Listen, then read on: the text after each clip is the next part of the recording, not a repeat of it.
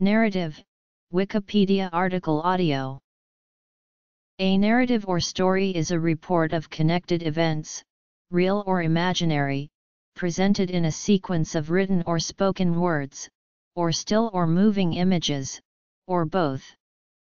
The word derives from the Latin verb narrare, to tell, which is derived from the adjective narus, knowing or skilled. Human nature. Literary theory. Types of narrators and their modes. Aesthetics approach. Psychological approach. Social sciences approaches. Inquiry approach. Mathematical sociology approach.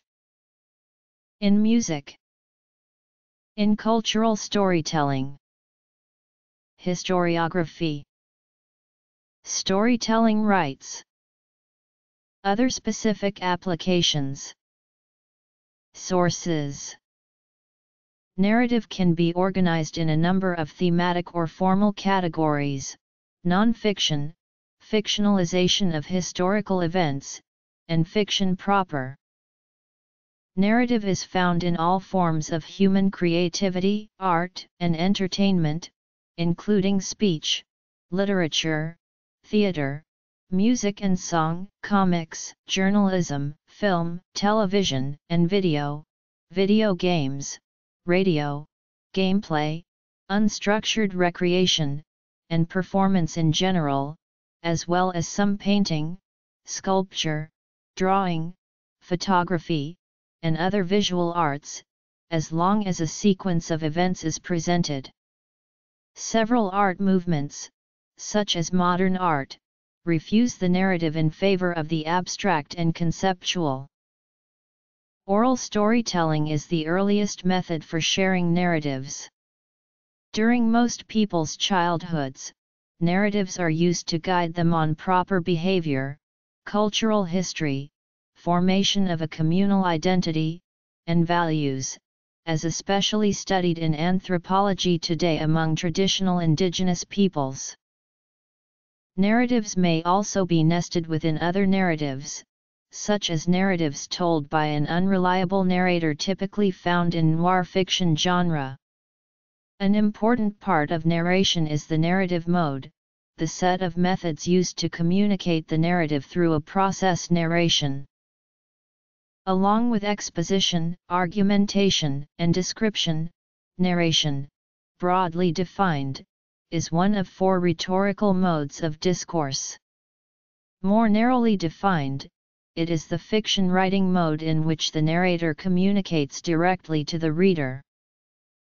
Owen Flanagan of Duke University, a leading consciousness researcher, writes, "Evidence strongly suggests that humans in all cultures come to cast their own identity in some sort of narrative form.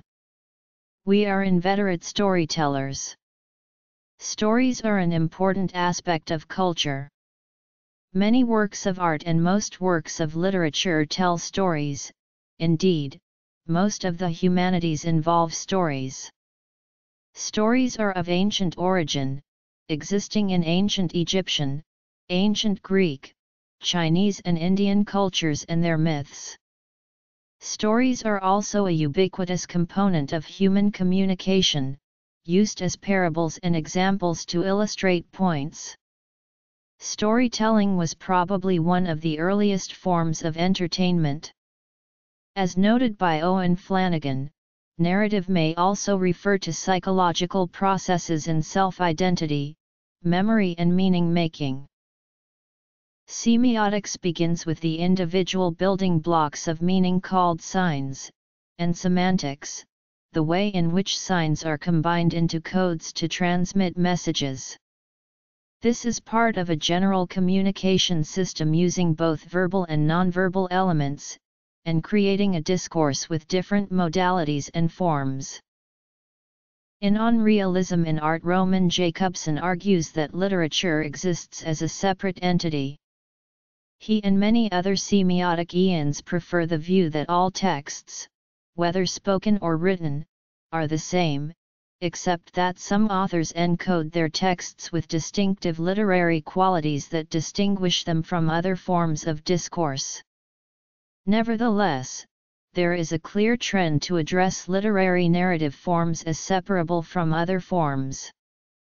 This is first seen in Russian formalism through Viktor Shklovsky's analysis of the relationship between composition and style, and in the work of Vladimir Propp, who analyzed the plots used in traditional folk tales and identified 31 distinct functional components. This trend continued in the work of the Prague School and of French scholars such as Claude Lévi-Strauss and Roland Barthes. It leads to a structural analysis of narrative and an increasingly influential body of modern work that raises important epistemological questions. In literary theoretic approach, narrative is being narrowly defined as fiction writing mode in which the narrator is communicating directly to the reader. Until the late 19th century, literary criticism as an academic exercise dealt solely with poetry. Most poems did not have a narrator distinct from the author. But novels, lending a number of voices to several characters in addition to narrators, created a possibility of narrators' views differing significantly from the author's views. With the rise of the novel in the 18th century, the concept of the narrator made the question of narrator a prominent one for literary theory. It has been proposed that perspective and interpretive knowledge are the essential characteristics, while focalization and structure are lateral characteristics of the narrator. A writer's choice in the narrator is crucial for the way a work of fiction is perceived by the reader. There is a distinction between first-person and third-person narrative, which Gerard Genette refers to as intradiegetic and extradiegetic narrative, respectively. Intradiegetic narrators are of two types. A homodiegetic narrator participates as a character in the story. Such a narrator cannot know more about other characters than what their actions reveal. A heterodiegetic narrator, in contrast, describes the experiences of the characters that appear in the story in which he or she does not participate. Most narrators present their story from one of the following perspectives: first person, or third person limited or omniscient. Generally, a first-person narrator brings greater focus on the feelings, opinions, and perceptions of a particular character in a story, and on how the character views the world and the views of other characters. If the writer's intention is to get inside the world of a character, then it is a good choice, although a third-person limited narrator is an alternative that does not require the writer to reveal all that a first-person character would know. By contrast, a third-person omniscient narrator gives a panoramic view of the world of the story, looking into many characters and into the broader background of a story. A third-person omniscient narrator can be an animal or an object, or it can be a more abstract instance that does not refer to itself. For stories in which the context and the views of many characters are important, a third-person narrator is a better choice. However, a third-person narrator does not need to be an omnipresent guide, but instead may merely be the protagonist referring to himself in the third person. A writer may choose to let several narrators tell the story from different points of view. Then it is up to the reader to decide which narrator seems most reliable for each part of the story. It may refer to the style of the writer in which he/she expresses the paragraph written. See for instance the works of Louise Erdrich. William Faulkner's As I Lay Dying is a prime example of the use of multiple narrators. Faulkner employs stream of consciousness to narrate the story from various perspectives. In indigenous American communities, narratives and storytelling are often told by a number of elders in the community. In this way, the stories are never static because they are shaped by the relationship between narrator and audience. Thus, each individual story may have countless variations. Narrators often incorporate minor changes in the story in order to tailor the story to different audiences. Narrative is a highly aesthetic art. Thoughtfully composed stories have a number of aesthetic elements. Such elements include the idea of narrative structure, with identifiable beginnings, middles, and ends, or exposition development climax denouement, with coherent plot lines, a strong focus on temporality including retention of the past, attention to present action and protension/future anticipation, a substantial focus on character and characterization, arguably the most important single component of the novel, different voices interacting, the sound of the human voice, or many voices, speaking. In a variety of accents, rhythms, and registers, a narrator or narrator-like voice, which addresses and interacts with reading audiences, communicates with a Wayne Booth-esque rhetorical thrust, a dialectic process of interpretation, which is at times beneath the surface, forming a plotted narrative, and at other times much more visible, arguing for and against various positions, relies substantially on the use of literary tropes, is often intertextual with other literatures, and commonly demonstrates an effort toward Bildungsroman, a description of identity development with an effort to evince becoming in character and community. Within philosophy of mind, the social sciences and various clinical fields including medicine, narrative can refer to aspects of human psychology. A personal narrative process is involved in a person's sense of personal or cultural identity, and in the creation and construction of memories. It is thought by some to be the fundamental nature of the self. The breakdown of a coherent or positive narrative has been implicated in the development of psychosis and mental disorder, and its repair said to play an important role in journeys of recovery. Narrative therapy is a school of psychotherapy. Illness narratives are a way for a person affected by an illness to make sense of his or her experiences. They typically follow one of several set patterns: restitution, chaos, or quest narratives. In the restitution narrative, the person sees the illness as a temporary detour. The primary goal is to return permanently to normal life and normal health. These may also be called cure narratives. In the chaos narrative, the person sees the illness as a permanent state that will inexorably get worse, with no redeeming virtues. This is typical of diseases like Alzheimer's disease. The patient gets worse and worse, and there is no hope of returning to normal life. The third major type, the quest narrative, positions the illness experience as an opportunity to transform oneself into a better person through overcoming adversity and relearning what is most important in life. The physical outcome of the illness is less important than the spiritual and psychological transformation. This is typical of the triumphant view of cancer survivorship in the breast cancer culture. Personality traits, more specifically the Big Five personality traits, appear to be associated with the type of language or patterns of word use found in an individual's self-narrative. In other words, language use in self-narratives accurately reflects human personality. The linguistic correlates of each Big Five trait are as follows. Human beings often claim to understand events when they manage to formulate a coherent story or narrative explaining how they believe the event was generated.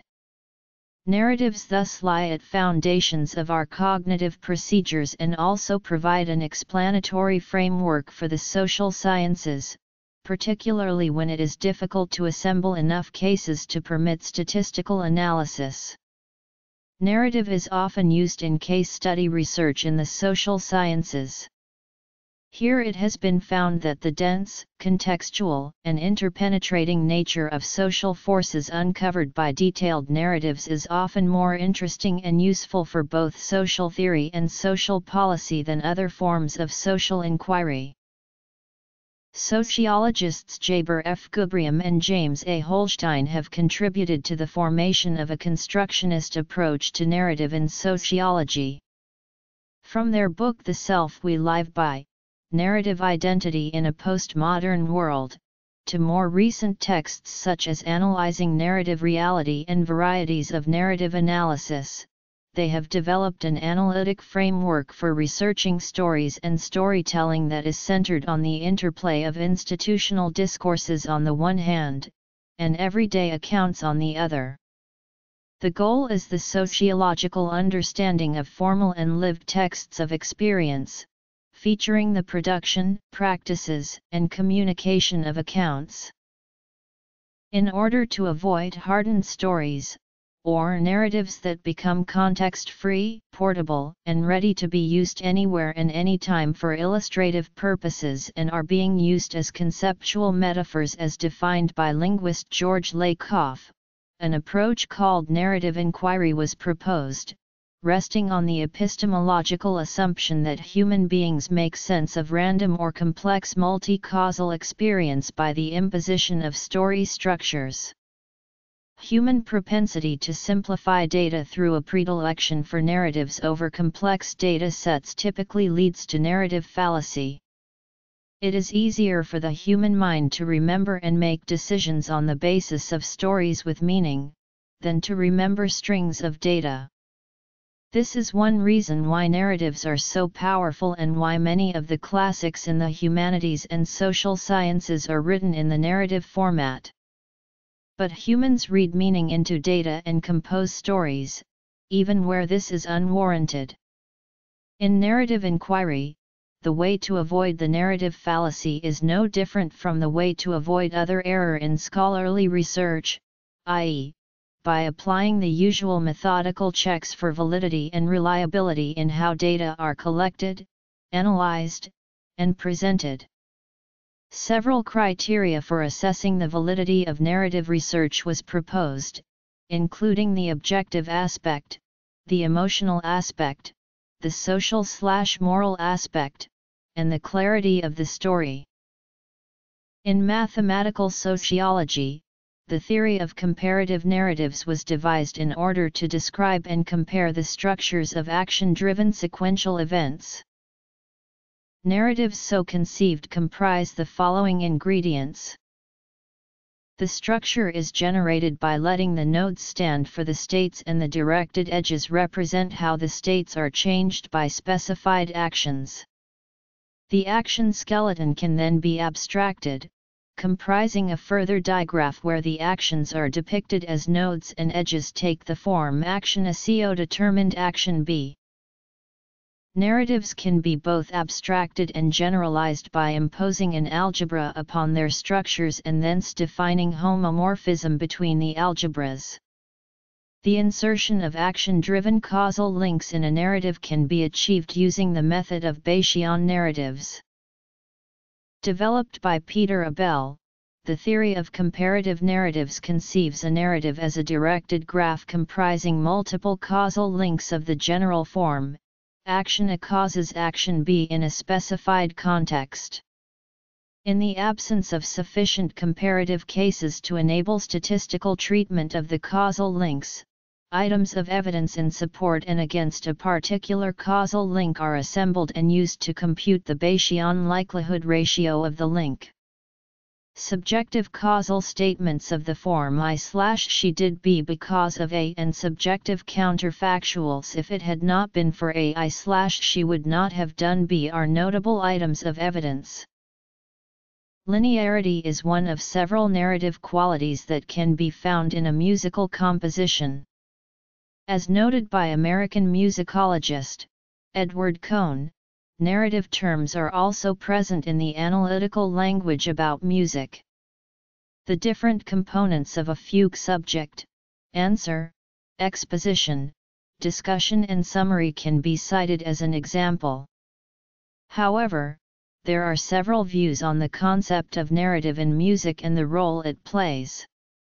One theory is that of Theodor Adorno, who has suggested that music recites itself, is its own context, narrates without narrative. Another is that of Caroline Abate, who has suggested that certain gestures experienced in music constitute a narrating voice. Still others have argued that narrative is a semiotic enterprise that can enrich musical analysis.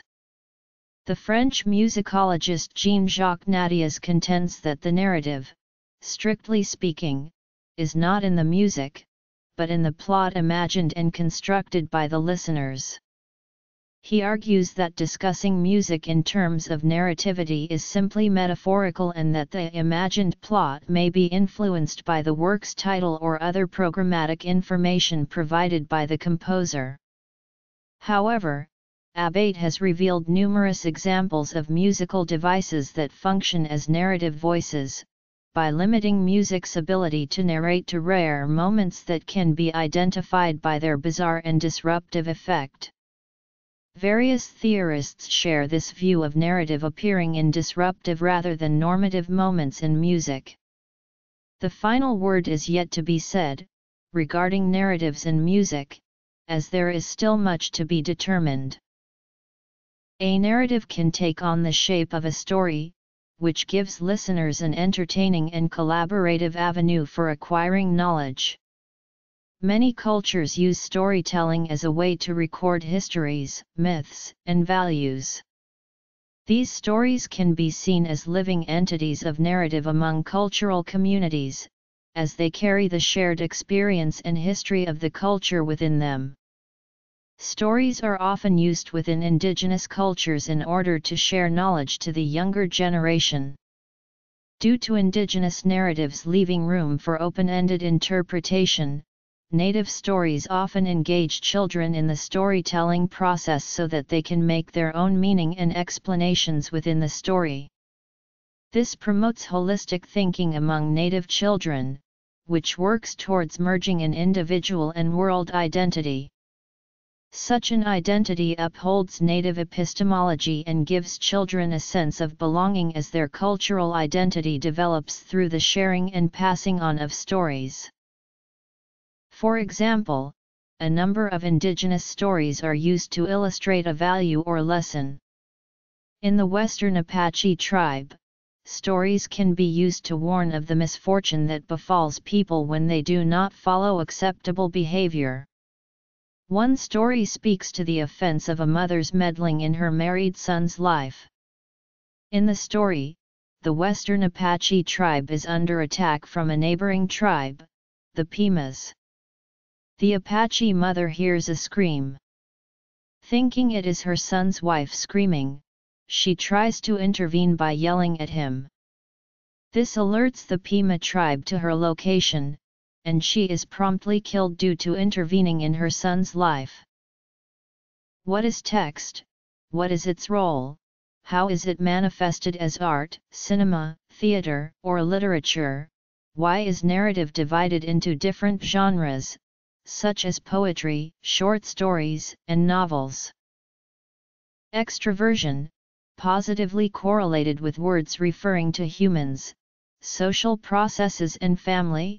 Agreeableness, positively correlated with family, inclusiveness, and certainty, negatively correlated with anger and body, conscientiousness, positively correlated with achievement and work, negatively related to body, death, anger and exclusiveness, neuroticism, positively correlated with sadness, negative emotion, body, anger, home, and anxiety, negatively correlated with work, openness, positively correlated with perceptual processes, hearing and exclusiveness.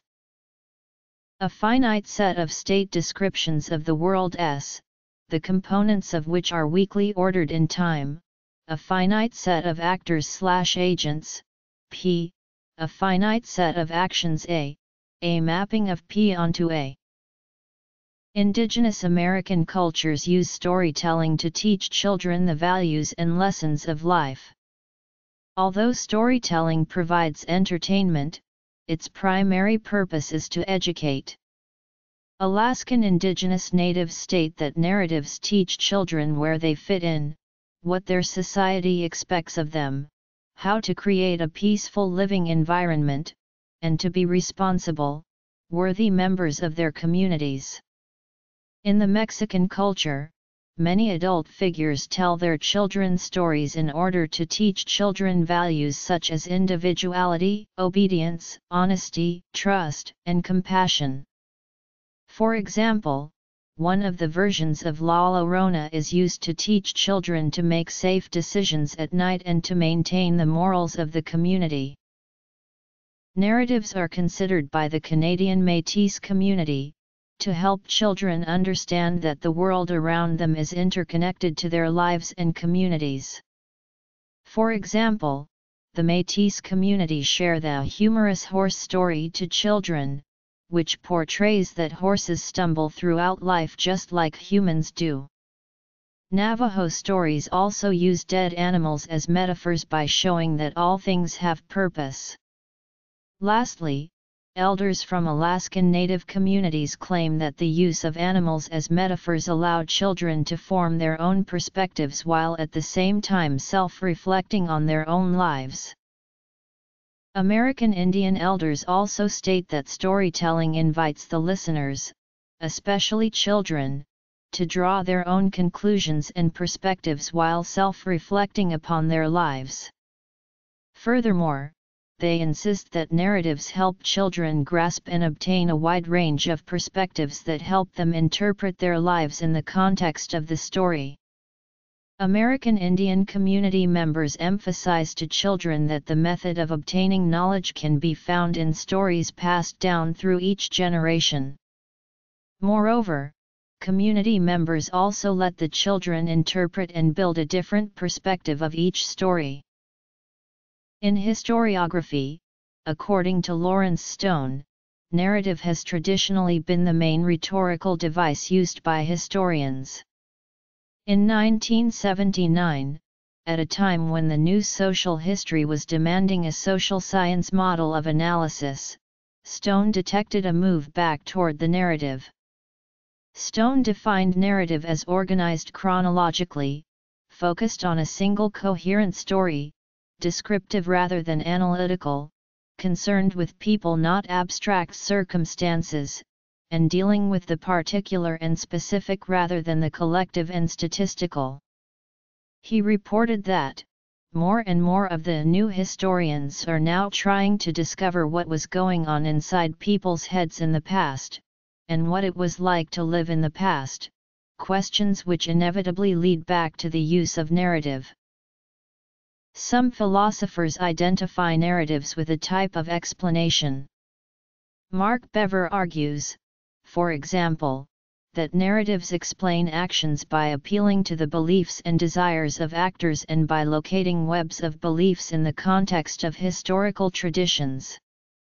Narrative is an alternative form of explanation to that associated with natural science. Historians committed to a social science approach, however, have criticized the narrowness of narrative and its preference for anecdote over analysis, and clever examples rather than statistical regularities. Storytelling rights may be broadly defined as the ethics of sharing narratives. In storytelling rights, the uses of oral and written texts by urban adolescents, author Amy Schumann offers the following definition of storytelling rights: the important and precarious relationship between narrative and event and, specifically, between the participants in an event and the reporters who claim the right to talk about what happened. The ethics of retelling other people's stories may be explored through a number of questions: whose story is being told and how, what is the story's purpose or aim, what does the story promise and at whose benefit. Storytelling rights also implicates questions of consent, empathy, and accurate representation. While storytelling and retelling can function as a powerful tool for agency and advocacy, it can also lead to misunderstanding and exploitation.